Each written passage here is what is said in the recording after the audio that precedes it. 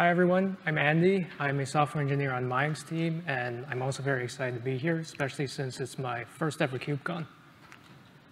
Together, we are going to take you through our journey of improving the lifecycle management and provisioning of add-ons across thousands of EKS clusters in Hyperforce using Argo Workflows. A little about Salesforce. We are proud to be the #1 CRM company. We are also now the world's largest enterprise apps company. In addition to being a category leader, we are also a leader in philanthropy, innovation, and culture. We believe that business is the greatest platform for change. And one of the ways we use our platform for change is through our 1-1-1 philanthropy model, where we pledge 1% of our time, equity, and product to giving back to our communities. A little about Salesforce and Hyperforce. You'll hear this word a lot in the rest of the slides. Hyperforce is our trusted cloud platform. It is the infrastructure built in public cloud, which is the foundation of everything we do on Salesforce. Hyperforce is secure by default, and it provides comprehensive privacy standards that help you get control and transparency of your customers' data. A little introduction about our team. We are the Hyperforce Kubernetes platform team. We provide a multi-substrate and completely managed Kubernetes platform integrated with the rest of the Salesforce infrastructure. Our value propositions are, we provide 24/7 support for our clusters and integrations. We manage all of the Salesforce infrastructure integrations into Kubernetes, including certifying a new release, continuous synthetic monitoring, and safe rollouts. Maintaining trust is our #1 value at Salesforce. We help maintain security and trust by running the most up-to-date, secure, and patched version of Kubernetes in Hyperforce, including integration versions. By solving problems centrally in a platform, we avoid dedicated cluster management headcount, which, based on an internal survey, is around 1.5 engineers per service team on an average. Our mission is to allow service owners, which are other team members at Salesforce, to focus on the unique value of their services without having to focus on infrastructure. This increases developer agility while decreasing operational costs and complexity. As a result, we need an efficient, scalable, and resilient system for managing our clusters and cluster components to achieve our mission. So what are add-ons? Add-ons or Kubernetes integrations in our internal terminology are the glue that makes these integrations possible. They are Salesforce-specific services that are running in every Hyperforce cluster. Some examples are mutating webhooks for injecting sidecars, for certificate management and secret rotation, daemon set pods for logging and metrics, and controllers for patching nodes. We have around 19 total integrations, and the list is increasing. We chose the name add-ons for this talk because it's a more well-known term, but this should not be confused with EKS add-ons as shown on the right. In the rest of the presentation, we are going to continue to use the word add-ons to mean Kubernetes integrations as defined in this slide.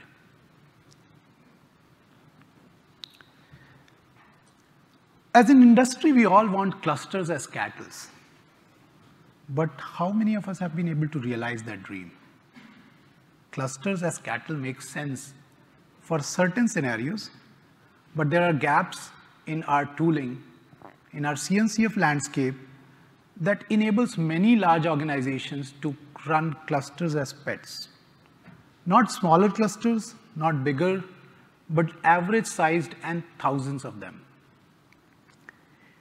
In order to manage these large number of pets, we need to improve the lifecycle management of these clusters and the add-ons deployed on these clusters at scale. That is the growth phase our team is in to support the next phase of our business goals. We're going to focus on add-ons today, which this talk is about. Add-ons need to be updated by their service owners and rolled out to thousands of clusters. How do you do that efficiently?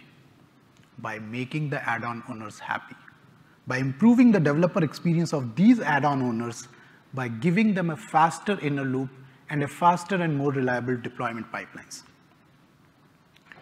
In our industry, we talk about service ownership and production workloads, but we rarely talk about the CD pipelines that deliver these workloads to production. We need to start treating these CD pipelines as production workloads itself, and the CD pipelines that deliver add-ons to our clusters are no different. We need to measure their SLIs and optimize and simplify them so that they meet their SLOs. We also need to make the task of measuring and optimizing the SLIs of these CD pipelines that deploy these add-ons easier by taking advantage of container-native workflow systems like Argo Workflow or Tecton, which are very well integrated with the rest of the cloud-native ecosystem. They are natively built to run on Kubernetes and can take advantage of all of its features. Lastly, as the number of clusters keep increasing with business demand, a central CD solution is not easy to scale. So we need to offload the last mile delivery of these per cluster add-ons to a more scalable model that scales horizontally with the business demands. We'll be looking at our current solution from these angles for deploying add-ons, and then describe the solution we are embarking upon. This is our current system for managing clusters as pets. If you took a 100,000-foot view of our deployment pipelines, it would look something like that. Infrastructure in terms of cluster and add-on version is declared in Git repos as shown on the left.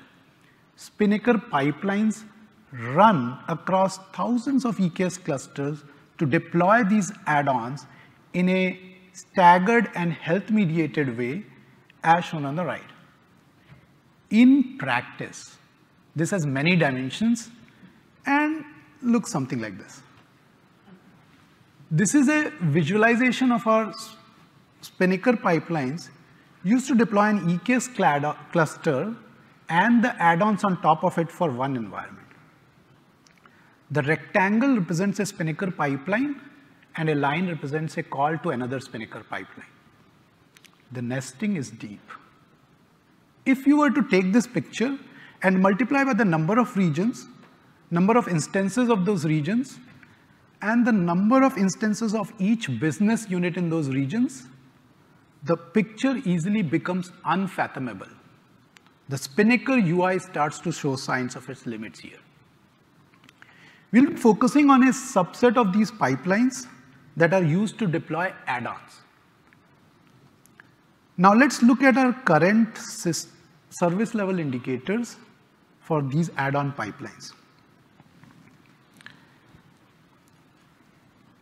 The add-on owner's inner loop velocity can range anywhere from 5 minutes to 30 minutes, depending on the complexity of the change and the performance of the CI/CD pipelines. The number of Spinnaker pipelines used to deploy these 19 add-ons to a single cluster is today around 90. If you were to run these pipelines across all EKS clusters, it would roughly take 300,000 executions of these pipelines to deploy them across all environments. That also gives you a hint of the number of clusters. It takes an hour to finish deploying all add-ons to a single cluster, and up to 3 weeks to deploy them across all EKS clusters in the positive case. This is working so far. But as we continue to add more clusters, we really need to improve these SLIs. Let's summarize what our SLIs and our customers are telling us about the problems we need to address in deploying these add-ons. The developer experience around managing add-ons is lacking in various areas, like no inner loop, hard to learn and maintain templating, complex UI, and slow and complex. And debugging is harder due to the sheer number of pipelines and nesting we saw in the previous slides. We need to make our CD pipelines faster and the UI more responsive. And we also need to be able to process more number of workflows at the same time to handle more clusters. The extensibility of Spinnaker is limited, especially when we are using it to deploy to a single cluster. It is hard to make these pipelines resilient in the face of failures, especially due to the lack of any kind of native retry capabilities. Additionally, there is not enough visibility for our add-on owners to debug their failures and optimize their execution times quickly. If we have to scale this centrally managed Kubernetes platform and get closer to our vision of efficiently operating clusters as pets while continuing to maintain trust for our customers, we really need to do better in all of the above categories in the slide. So what is the solution to all of these problems? I'm going to hand it over to Andy for walking us through the solution. Thanks, Mayank. Our solution is to offload the last mile delivery of our add-on provisioning process to Argo Workflows. Argo Workflows is a container-native CNCF incubating workflow engine that you may have heard of at some of the other talks here at KubeCon. As a reminder, in Argo Workflows, each workload you're executing, or each execution instance, is defined in a CRD instance called a workflow. And usually you define the reusable templates, or stages, as I like to say, for use in your workflow in other CRD instances called workflow templates. So essentially here, our Spinnaker pipelines for provisioning each add-on become Argo Workflows. As you can see, right now, Spinnaker will essentially handle the add-on provisioning for each of our add-ons in each of the environments for the Hyperforce managed clusters on the bottom. It'll promote it through the dev environment, and then through test, and then through higher environments. What we are doing now is we have Argo Workflows in the mix. We still use Spinnaker to trigger the provisioning process because it's integrated with our internal infrastructure registry, but Spinnaker will hand off the workload to a Argo Workflows controller running in a control plane cluster per environment.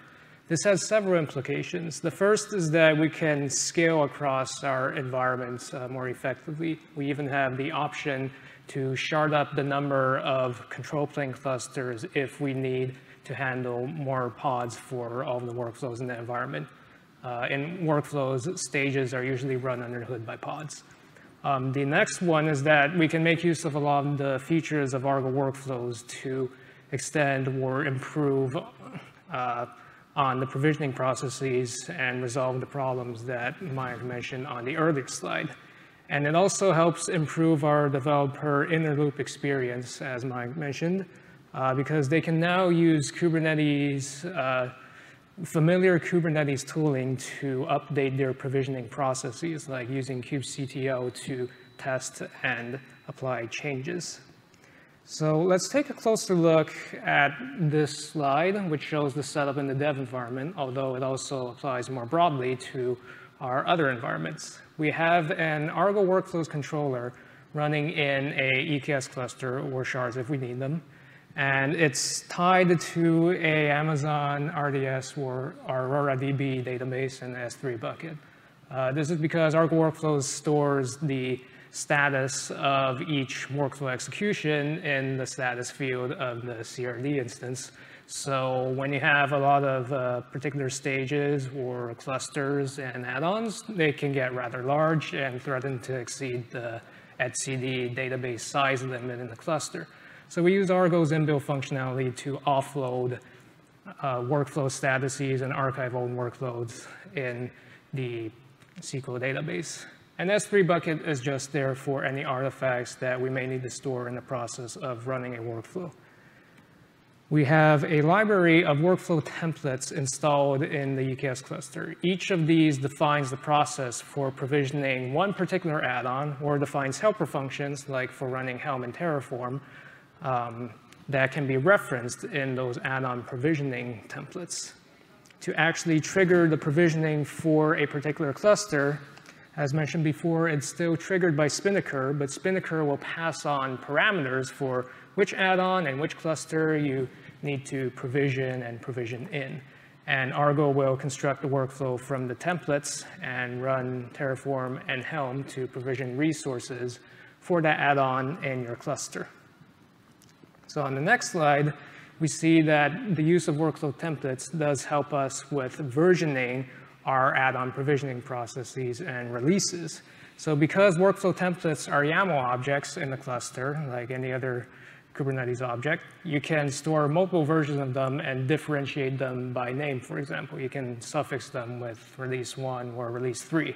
When you submit a provisioning request through Spinnaker, you can choose which release is being referenced. So if we usually use release 3, but we find out there's a bug, we can roll back to release 2 very easily by changing the reference. It also allows our add-on owners to more easily make changes to their provisioning process as defined in their workflow templates. We have a Git repository where the workflow templates are stored, and add-on owners can check out from that Git repository, make changes to the definition, which is just a YAML object as workflow templates are defined. And then kubectl apply the change, name it, say, test, for example, to differentiate it from the releases, and then create a workflow that references that test template with their changes and execute it to make sure that it passes. Once they're done, they can push their changes back to the Git repository and submit a PR to merge it in. So this is improved over our previous process because previously add-on owners would need to either update a pipeline template repository for Spinnaker pipelines and then wait for the changes to be generated before testing, or they would need to update it in the UI and copy their changes over and make sure nothing goes wrong in the process. So now they can just directly edit in this repository and kubectl apply and create. And don't worry, we have controls in place to make sure that this testing is just in the dev environment for these test clusters. It doesn't go past that and have any security issues from that. As for why we chose Argo Workflows specifically, there are a number of features, some of which I'll just go over in this slide. The first one is that there is overall feature parity with our current implementation of the Spinnaker pipelines, which is important for allowing us to migrate over more smoothly and more easily.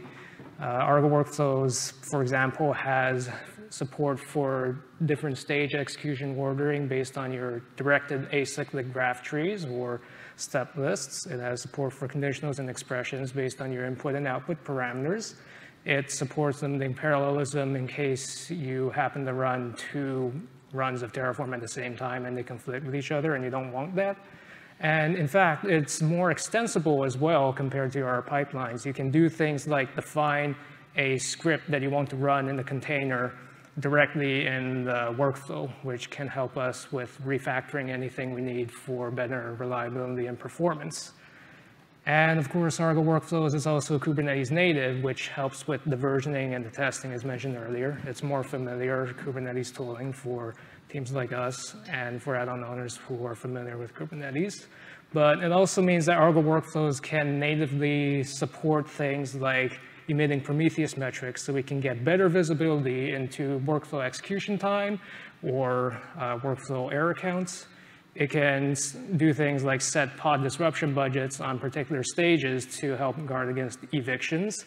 It can do things like the next important feature for us, retry failed steps in case of transient errors. In our Spinnaker pipelines, we do have a few of those. And you can even extend it even more. Argo has native support for things like retrying failed steps based on the exit code of the previous step, which means we can better improve our reliability with these extended features. Argo Workflows also has memoization and caching support, which we're working on implementing right now to help improve our performance time, which, as you saw, could use a little bit of improving. Argo Workflows also has been immutable and has simplified nesting of all the nodes in your workflow, which, as you saw, was an issue with our Spinnaker pipelines. When you submit a workflow to the cluster, Argo will look at the templates stored inside the cluster and store them in the status field of your workflow.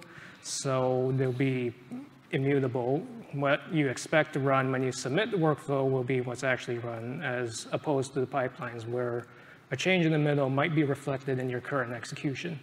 And the simplified nesting is great for visibility for us by simplifying down all of those child pipelines into one easily viewable object. This is combined with the UI for us to let us see all of the stages and any failures for a particular add-on in one place. And the UI also has other features that we want to use, like filtering out executions by label. So you can see all of the executions for one add-on in all clusters for an environment, or all add-ons for one cluster, or any combination, which improves our visibility when we're doing things like releasing a new version of our add-ons across our clusters. So we're still in the process of converting all of our add-ons and releasing this change across all of our environments. But these are the preliminary results we have so far. 4 of our 19 add-on provisioning pipelines convert to workflows right now. And it's resulted in simplifying 35 Spinnaker pipeline executions, which are the parents and children, into 4 Argo Workflow executions, 1 for each add-on, which helps with performance and with visibility a lot. No need to look through child pipelines to see the entire add-on provisioning process. There's about a 20% improvement in add-on provisioning time so far. Our cluster logging and metrics shipping add-on has gone down from about 20 to 16 minutes to provision it in a new cluster. And there's about a 50% improvement in the interloop velocity for making, testing, and pushing a change in the dev environment due to the pipeline templating versus kubectl and YAML changing flow that I mentioned earlier. So we're still converting the rest of our add-ons and promoting across all of our environments, and we'll keep measuring and looking for areas to improve as we do that. But now I want to hand it back to Mayank to describe some of our overall learnings from this process. Thanks, Andy, for zooming into our Argo Workflow-based add-on pipelines and sharing some early results. They definitely look promising. As promised in our abstract, I wanted to summarize the steps that we are taking to enable offloading of add-on provisioning for each EKS cluster to Argo. You can consider this as a recipe for enabling similar scenarios in your organization.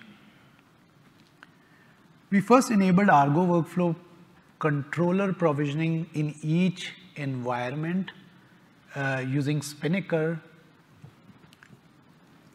We also enabled archival and offloading for Argo Workflow CRD status to Aurora DB for scaling purposes and for etcd limits, as Andy mentioned earlier. In order for our control plane clusters to be able to deploy Terraform and Helm to various other clusters in each environment, we had to enable trust and permissions for our control plane clusters. And we also had to take security approval and fix any bugs that were found in that process. We haven't enabled sharding yet because our back of the envelope calculation shows that a single cluster can handle all the workflows for a given environment. But we are making sure we have provisions in the architecture to easily enable this as soon as we need it. In order to make the add-on owner's life easier to write and maintain their pipelines, our platform engineering team wrote a set of workflow templates, reusable workflow templates that we identified for the most common scenarios and made them available to our add-on owners as a library. At this point, we were ready to start asking our add-on owners to begin converting their Spinnaker pipelines to workflow templates.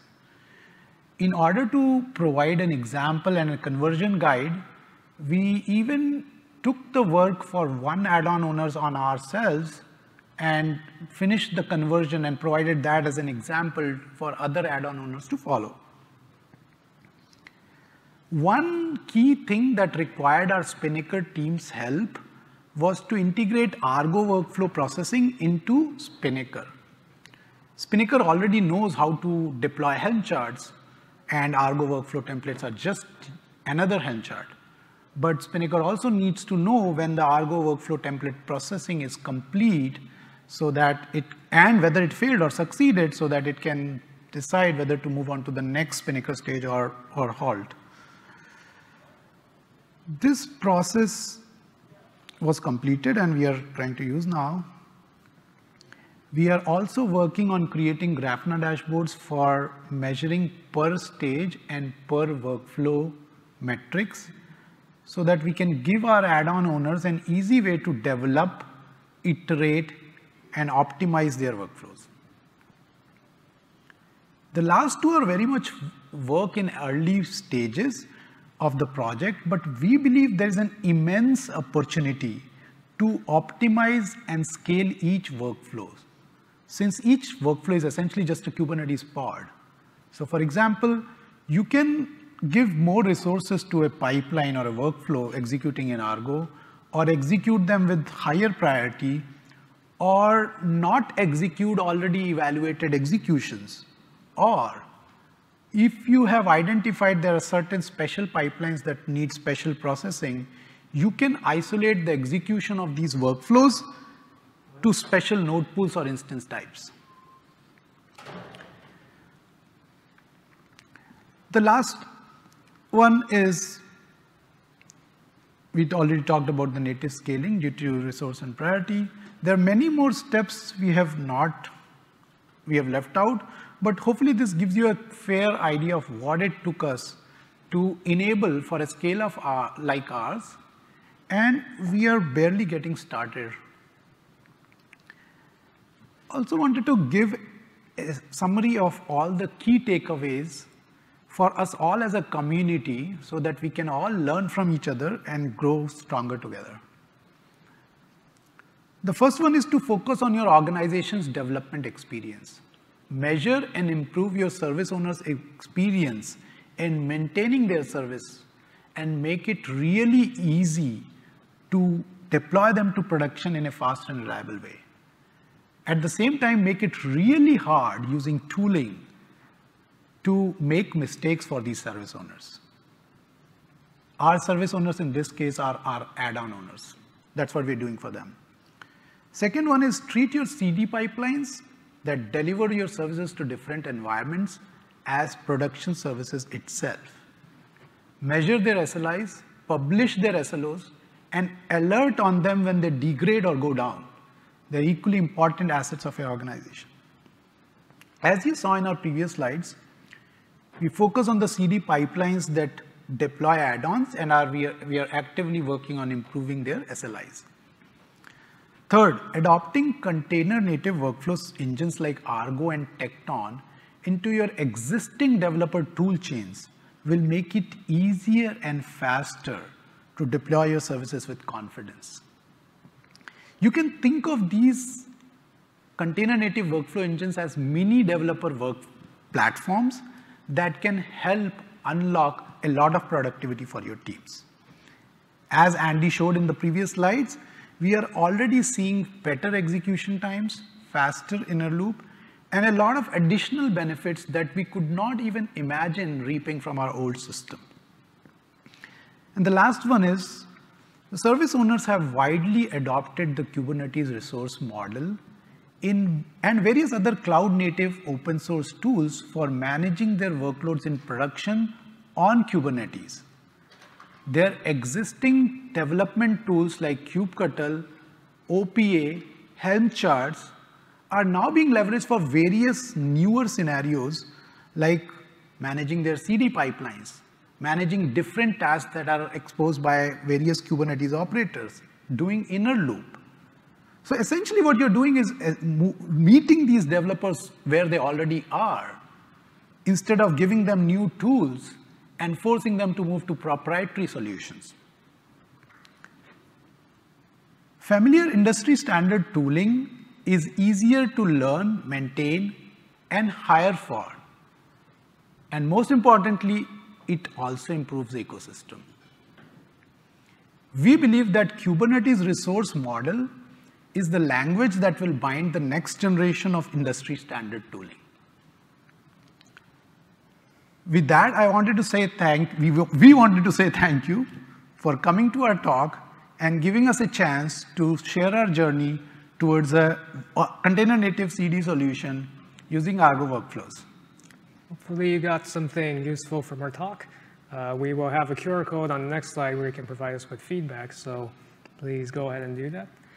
We'll be taking questions now, and we hope that you have a great rest of your day and a great weekend. Thanks, everyone.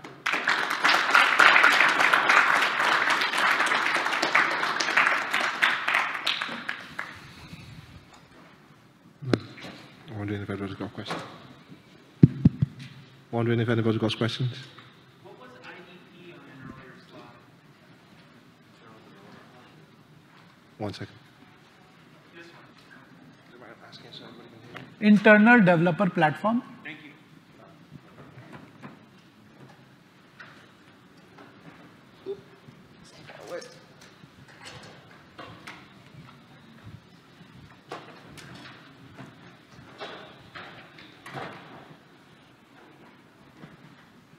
Two questions. Is there any reason you're not using Argo CD? And then for all the apps that the add-ons you're deploying into the clusters, how are you guys doing the validation that they're actually healthy? I don't know if I heard the question properly, but was your first part, why are we not using Argo CD? Yeah. Okay. Or are you just using just a standard container, just running Helm directly? Okay. So yeah, I think a lot of this is related to how our current infrastructure is built. It has a lot of Spinnaker that is already very deeply integrated into the rest of the infrastructure. And a simpler answer might be that our environments do not have access to Git. And there is an intermediate step that happens, so it is not easy to integrate Argo CD. And Argo Workflow just fitted the bill in terms of being a generic pipeline that can model whatever we were doing in Spinnaker. Does that help? Or?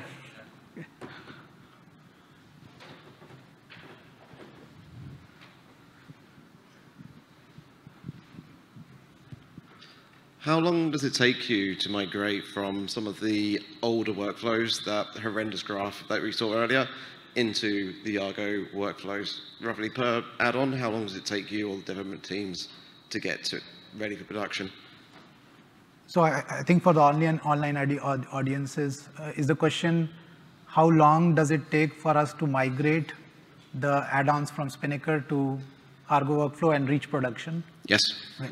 So I think we are very early in that stage. We haven't made it to production yet. We are in dev environments.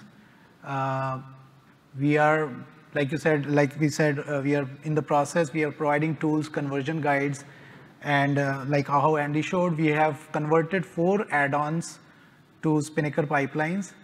I think, what would you say is after everything has been identified, the amount of time to just convert would probably not be more than maybe 2 sprints or 1 sprint. Maybe 1 to 2 weeks, but I speak as someone who's worked with this a lot. I think a lot of it would probably be just from getting a bit more used to syntax versus when you've been working with Spinnaker pipelines for however many months or years, you're more familiar with that.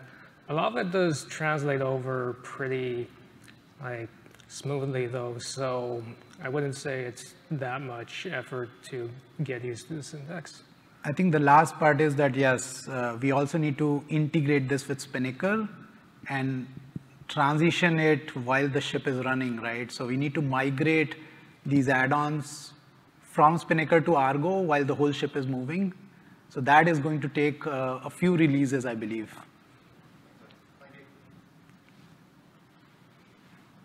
We're out of time. Feel free to follow up with the speakers on any other questions you may have. Thank you, everybody, for coming, and thank you for presenting. Thanks. Yeah, we'll be hanging out around the room if anybody has more questions.